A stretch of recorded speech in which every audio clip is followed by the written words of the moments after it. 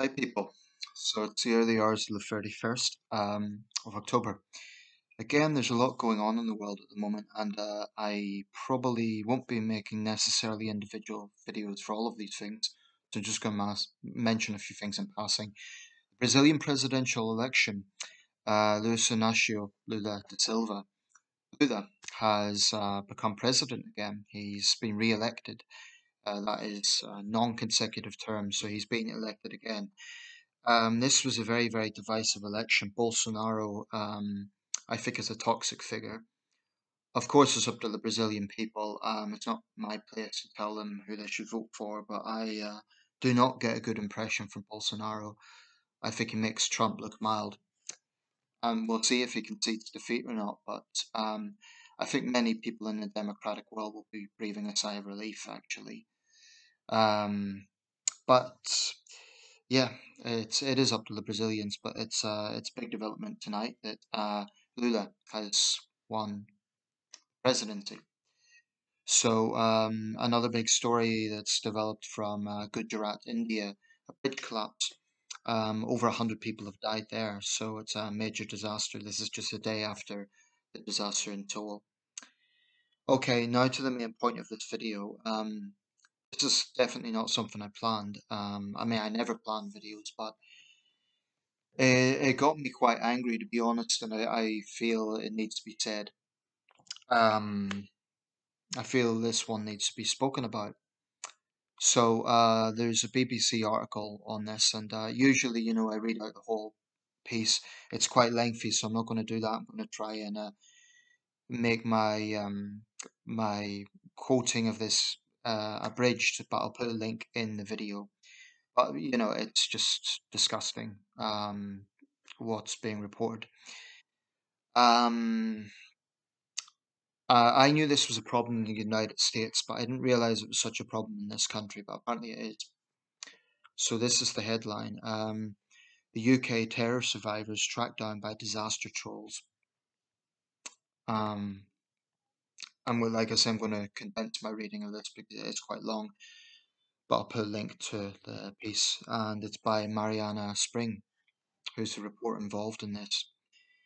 Conspiracy theorists who claim UK terror attacks have been staged are tracking down survivors to their homes and workplaces to see if they are lying about their injuries, a BBC investigation has found. Martin Hibbert, who was paralysed from the waist down when he and his daughter Eve were caught in the blast of the 2017 Manchester Arena bombing, told the BBC he is now preparing to bring libel action against a man who says he spied on Eve from a vehicle parked outside her home. Richard D. Hall, a conspiracy theorist based in Wales, has described how he physically tracks down survivors of the attack, in which 22 people were killed and more than 100 injured, to determine whether it was fake. In a video shared with his followers online, he demonstrates setting up a camera to film Eve, now profoundly disabled and in a wheelchair, to see whether she can in fact walk. This is disgusting. I'm all for freedom of speech, Martin Hibbert told me, but it crosses the line when you're saying I'm an actor or I've not got a spinal cord injury or Eve's not disabled, she's not in a wheelchair. You don't know how far he's going to get answers, how far he's going to go to get answers. And this man, Martin Hibbert, had a number of media appearances. He was also involved in I think it's called the Point of Light Inspiration Awards. So he's fairly high profile himself. But the report continues. Mr. Hall suggests that those who were killed in the attack are really alive and living abroad. He also promotes theories that several other UK terror attacks were staged. A former engineer and website designer, he makes money from selling books and DVDs outlining his theories, as well as speaking at events and posting videos online. As recently as mid-October, he had more than 16 million views and 80,000 subscribers on YouTube. So we can't just dismiss these people as fringe nuts because they have influence. When I confronted Mr. Hall at a market stall he runs, he insisted I'm wrong about how he operates. For the past 5 months, I've been looking into conspiracy theorists who target UK terror survivors for BBC Panorama and a Radio 4 broadcast.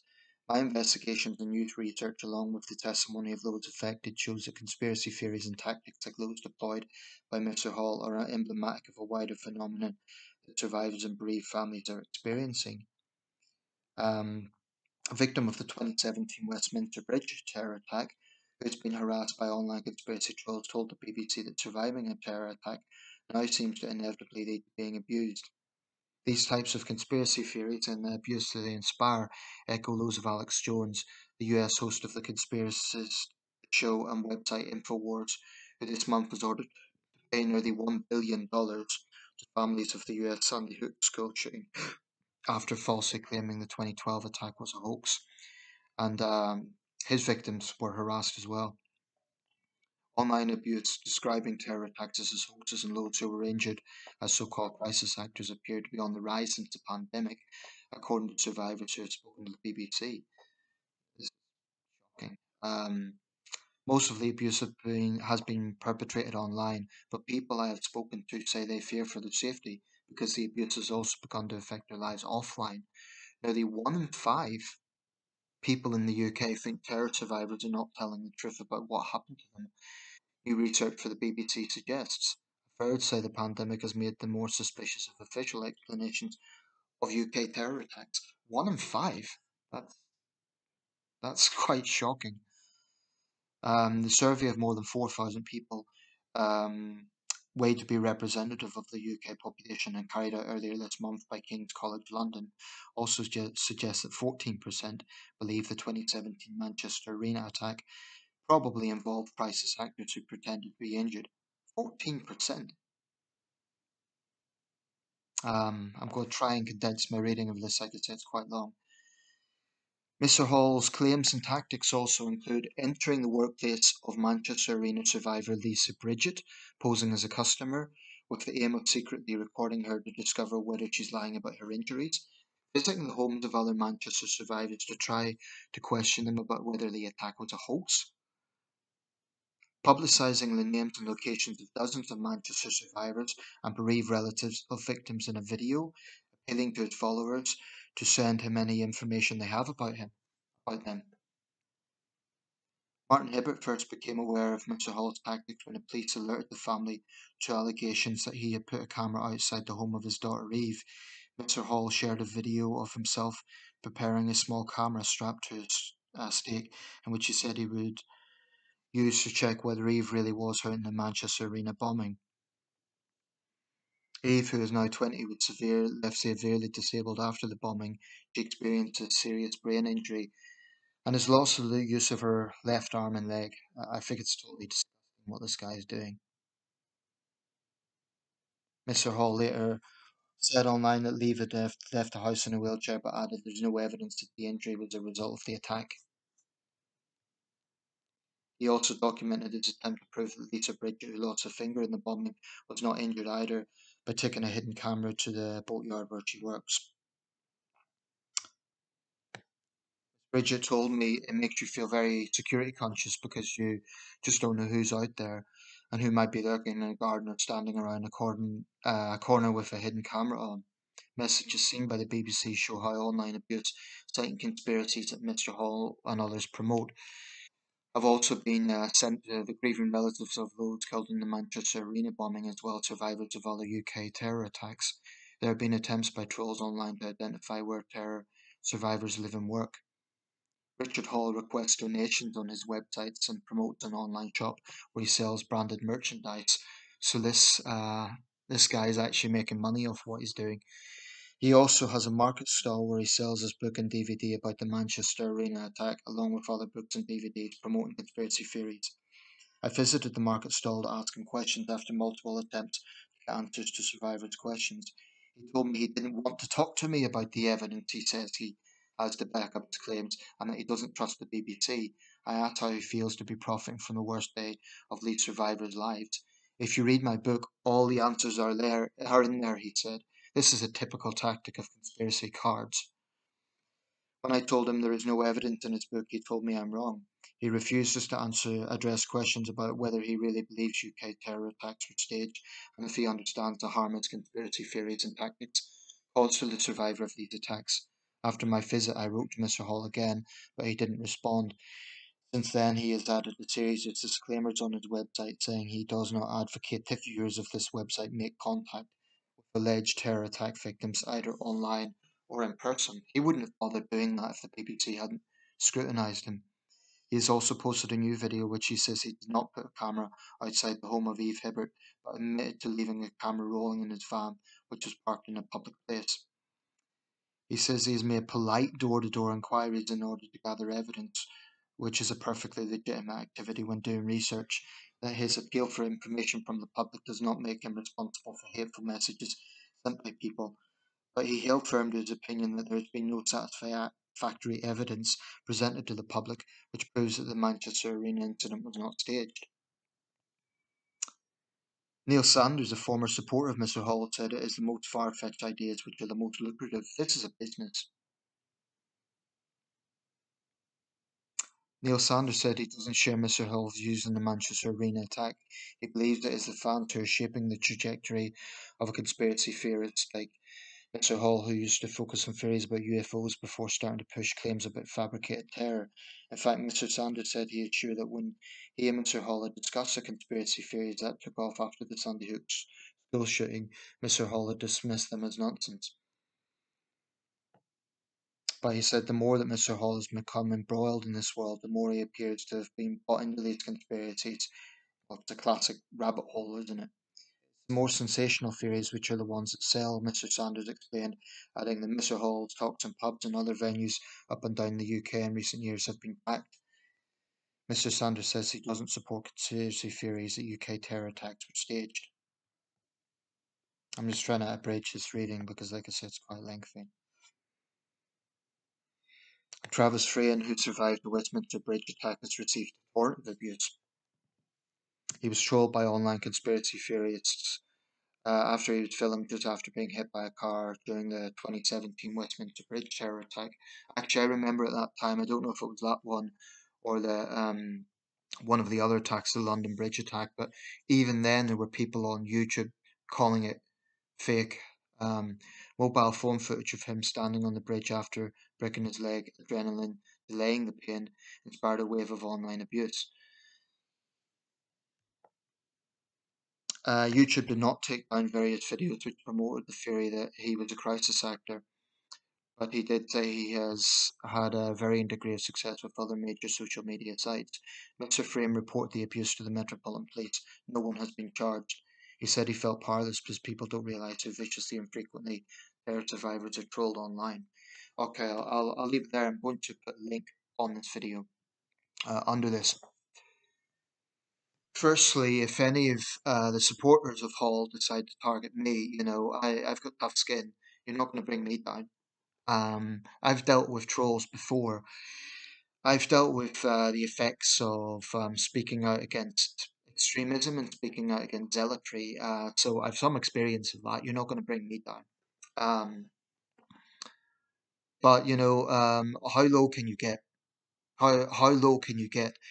This guy, I checked out his Facebook page, and it's predictable. It's full of it's very full of self victimhood actually, but the whole narrative is toxic. It's utterly toxic. Um, my stance on conspiracy theorists, I've always said it. Of course, it's healthy to question power. Of course, it's healthy to ask questions. But what people I call, I mean, it's basically a British Alex Jones. He sounds, from what I've seen, a bit more, he doesn't shout and rave in the same way, but still the same callous disregard for victims. Um, and the way he worms his way around words like, oh, well, I didn't film outside her house, but I had a camera rolling in a public place. What he's probably referring to with that is that his vehicle was on a public road, but it was outside the victim's house. I mean, what I find striking is these worms can give, but they can't take. And I don't really care about insulting them. I think Hall is a scumbag. I think someone who would harass victims of a terrorist attack, in my book, they're a scumbag. And I don't care if he sees this, and I don't care if his supporters see this.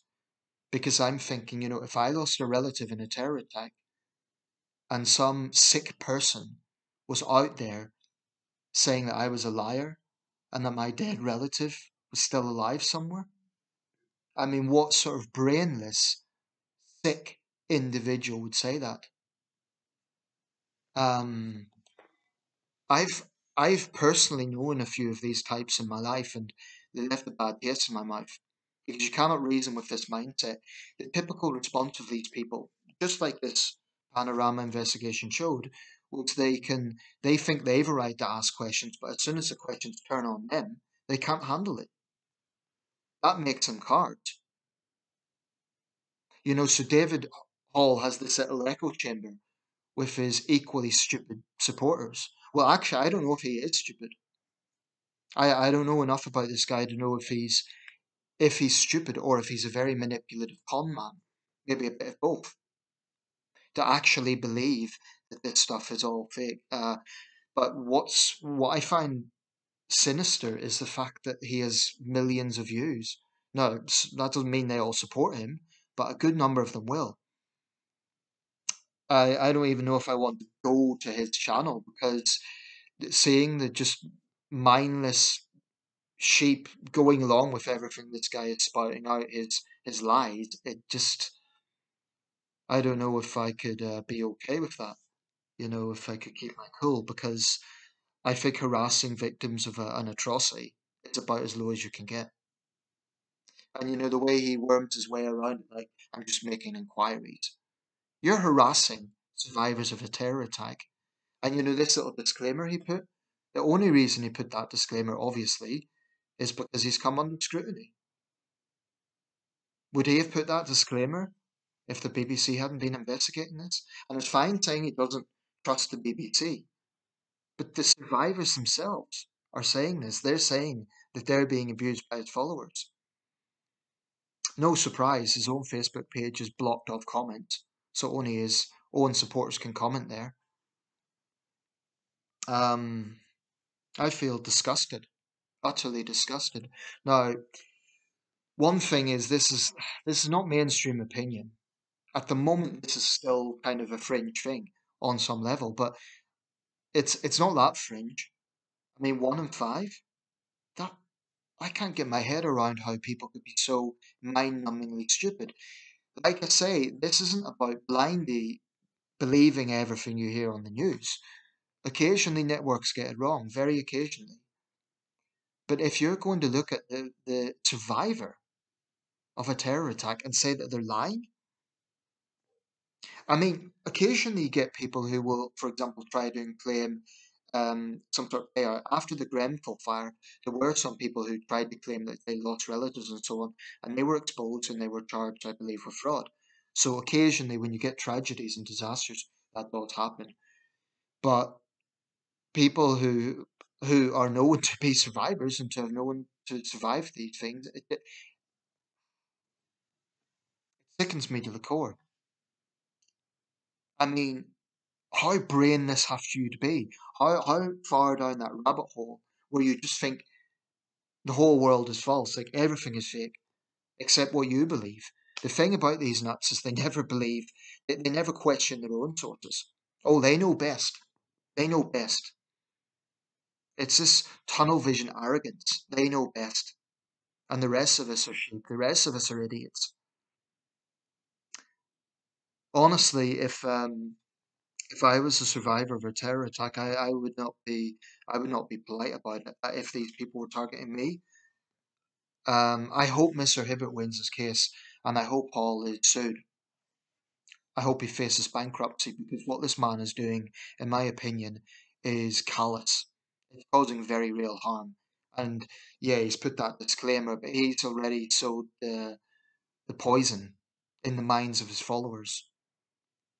He's basically our very own Alex Jones.